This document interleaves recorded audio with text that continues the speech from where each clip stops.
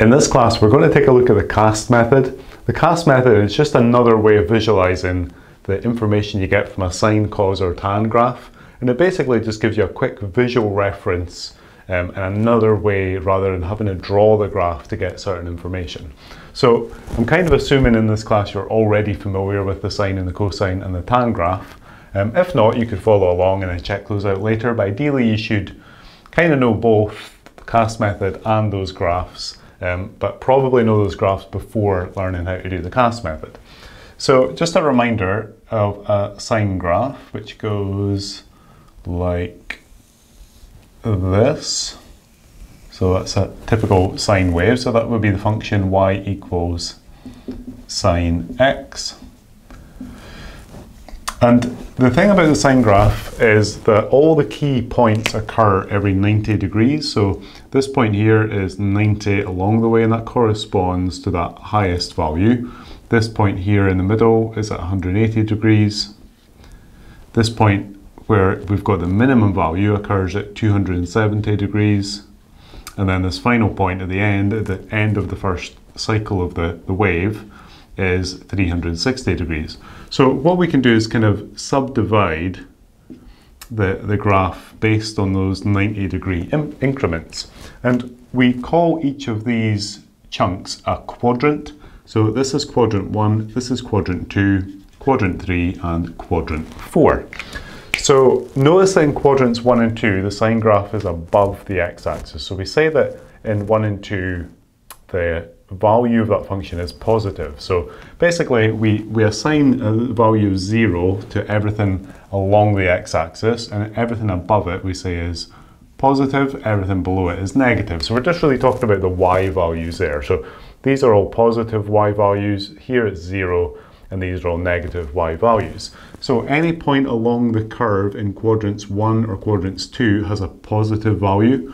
So that just means that if you took a point on the curve, say there, and then checked out the y value of that point, it's going to be somewhere here. That's going to be some positive value. Whereas if you had a point down here, if you take that over to the y-axis, it's going to have a negative value. So we say that in quadrants 1 and 2, sine is positive, but in quadrants 3 and 4, underneath the x-axis, it's negative. So that's fine, that's how we would do this on a graph, but we can re-visualize this on a cast diagram. And in the cast diagram, we basically set up a, let me draw it, where am I going to draw it? I'll draw it here. So we basically set up a kind of cross, and instead of visualizing 0, 90, 180, 270, 360 going along the way, we do it going round the way. So it's kind of like almost like an anti-clockwise circle. So we don't actually even need an arrow, I suppose. So we start here at 0 and we go back in 90 degree chunks. So this is 90 degrees. This is 180 degrees, and then carrying on like that, 270, and then back for one full cycle to 360 degrees. And basically we're assigning the quadrants 1, 2, 3 and 4 to each of these parts here. So this would be quadrant 1, this is quadrant 2, this is quadrant 3, and this is quadrant 4. But we put labels on the cast diagram, and this is a confusing part at first. So if you don't get this straight away, it's fine. Everyone finds this difficult at first. So we label it CAST, that's where we get cast from. So C stands for cosine, A stands for all, I'll explain that in a moment. S stands for sine, and T stands for tan. So the all basically means all three functions. So sine here, tan here, cos here, and sine, cos, and tan here. But what does it tell us about it? Well, what it tells us about each of the functions is that they're positive, they've got a positive value in their own quadrant. So here in quadrant 2, sine is positive according to the cast diagram. Well, we know that from quadrant 2, from the sine graph, it is positive. Quadrant 1 says all three functions are positive in quadrant 1, and here in quadrant 1, the sine graph was positive. When you go into a quadrant which is not part of the function you're interested in, then it becomes negative. So if we're dealing with a sine function, but we're looking in the third or the fourth quadrant where tan and cos are positive, then that must mean that sine is negative. And we can see on the sine graph that sine is negative in 3 and 4.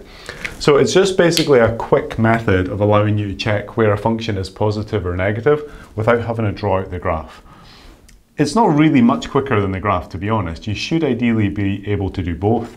Later on, when you do further trigonometry, there are things you'll do with the Cos diagram over and above what you do with the graph. So you do need to know it just as a thing in itself, but to be able to kind of correlate it with the graph as well.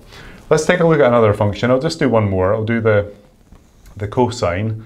The tan function tends to be a bit more difficult to work with. You might have seen that already. The graph's all kind of disjointed, but the same principle applies for the tan function as well. So I'm just going to draw a cos graph and then check that on the cast diagram. So the cos graph goes down like this. Remember, it's just a sine graph moved over a little. So for this one, this is quadrant 1, quadrants 2 and 3 are in here. And then this is quadrant 4. And we've got the same usual key point, so that's 90 degrees.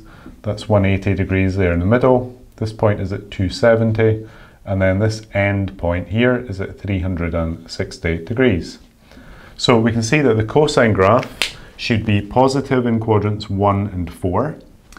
So 1 and 4, which it is, so that's good. Negative in quadrants 2 and 3. So remember, this is negative, 0, positive, and this is y equals cos x. So negative below the x-axis in 2 and 3. Well, 2 and 3 are sine and tan, where cosine is negative, so that again fits in. So it's just, again, a way of re-visualizing this information over here. When you come to draw the cast diagram, we tend to draw it fairly quickly. So once you get comfortable with the cast diagram, you'll probably end up just going like this. So C-A-S-T. You might even start to drop the labels.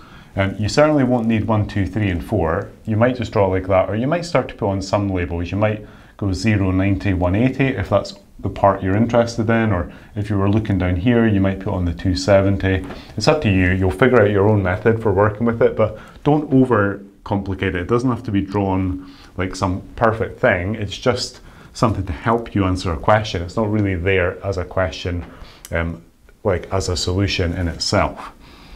The main reason why you'll need to know the cast diagram is for when you move to work in trig equations. When you work trig equations, it's good to get a quick visual reference on the cast diagram, and you'll see what I mean when you get to that topic. You might not be there yet. So to give an example of how we might use this, let's consider the sine or the cos of some value. So let's say that we took a point here, which was like at this point on the graph. So let's say that that point there is at 60 degrees. So I've gone 60 along to the right. If I go up here till I hit the graph and then along, you can see that that's clearly a positive value. So I'm working here with this, the cosine of 60 degrees, and I just want to know, I don't want to necessarily know the value, I just want to know whether it's positive or negative. So I can clearly see that off of the cosine graph. If I turn to the cast diagram, I would say, well, 60 degrees is between 0 and 1, so that's in 0 and 90, so it's in quadrant 1, which is the all quadrant where all three are positive, so that says that cosine has to be a positive value in that area. If we wanted to do another one, let's say the sine of, say, 210 degrees, so let's look at our sine graph. So 210, just a little beyond 180, so that's actually quite close to that point I marked on earlier. So let's say that we go down to that point and then along, so that's clearly going to be some negative value. Going to the cast diagram, 210 is in the third quadrant, the tan quadrant, where sine is negative, so that should be negative.